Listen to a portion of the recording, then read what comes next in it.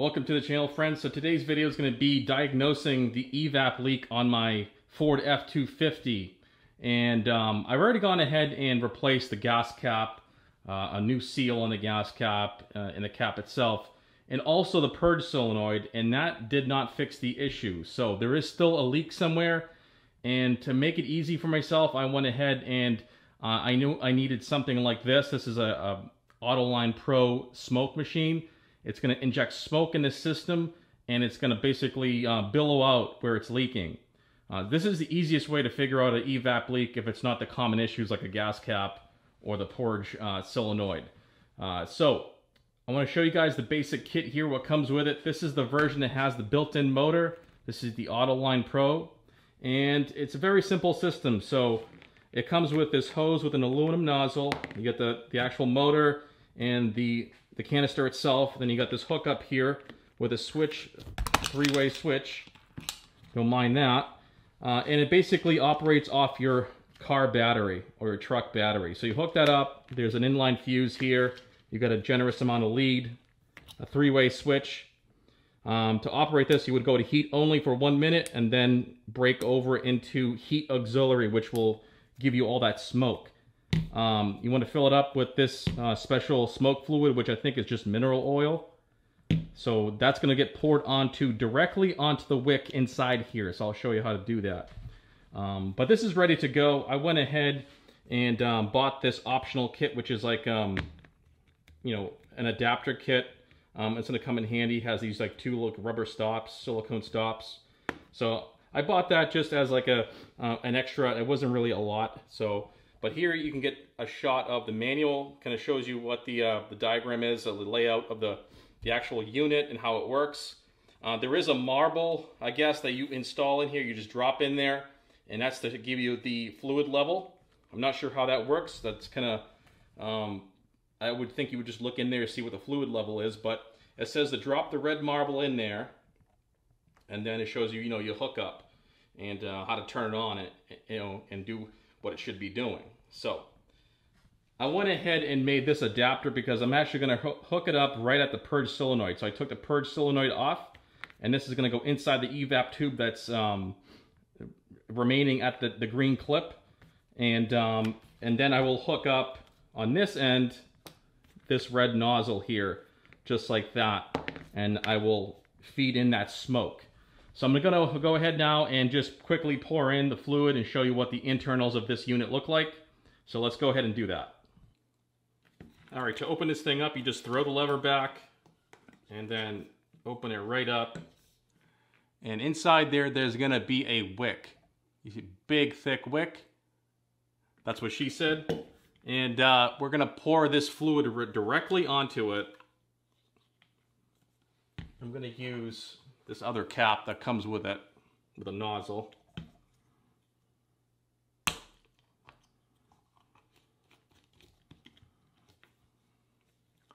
And we're just going to squirt it right on there.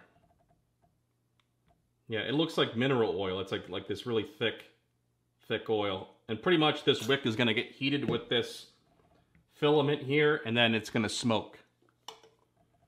But we're just going to pour this all over this wick.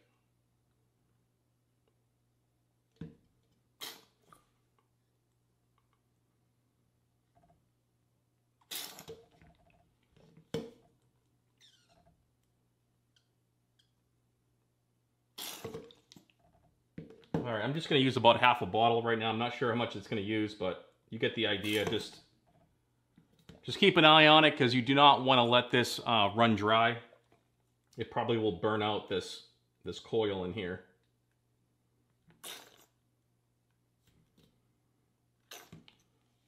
All right, so we're going to just do about that much. And let's put this back on, and let's go out to the truck and go ahead and start using this and start seeing where we can see smoke appear and give us a better idea what's going on. This should be easy enough to close. Let's just do that. There we go. It's nice that it has this hook so you can hook it up on your hood somewhere or whatever and have it out of the way. So let's go out to the truck now and let's go take a look. All right, so just if you're curious, this is the code that I'm getting. See if this thing will focus. So I'm getting a P0455 and a P0457 large EVAP leak, and it says one says gas cap loose. No matter what, even when I clear these codes, they come back. So especially the P0455, that's the one I usually get. But I literally for a while was like, you know, just every day erasing the code, and on the way back from work it would come back no matter what I did. So even cleaning and lubing the gas cap didn't do it. So as you can tell, I'm at this stage, and now we're off to the next step. All right, so let's take a look at the setup. Here we have the canister hung from the hood. You want to keep that canister level, that way the wick gets all the fluid you know, nice and evenly. And then I have it hooked up here right to that EVAP connection on the manifold, as you can see. Nice solid connection. It has an O-ring inside that fitting, so we should be good. And then I rung it all the way to the battery to get the power. Simple as that. So I'm gonna go ahead now, turn this thing on and warm it up for 1 minute, and then you can go switch it over to that heat auxiliary, and it should start projecting smoke into the connection there, into the system. So I'm gonna go ahead and do that, see if I can see any smoke, and then show you guys what I find.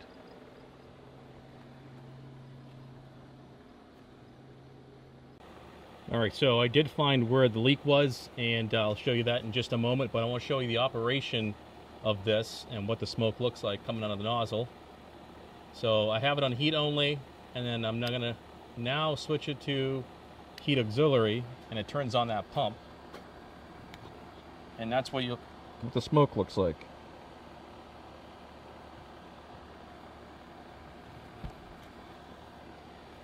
So let's go take a look at the leak now. All right, so here is the leak. So we're behind the spare tire, right underneath the bed, and I believe that's called the vent valve cap. So there should be a kind of like a check valve on that, and obviously it's faulty because as you can see, it is just billowing smoke. So that's where my large leak is. So I'm gonna go ahead now and order that part and replace this part and get this truck back in operation and not have a check engine light because of an EVAP leak. And now I can get my sticker. So that's great.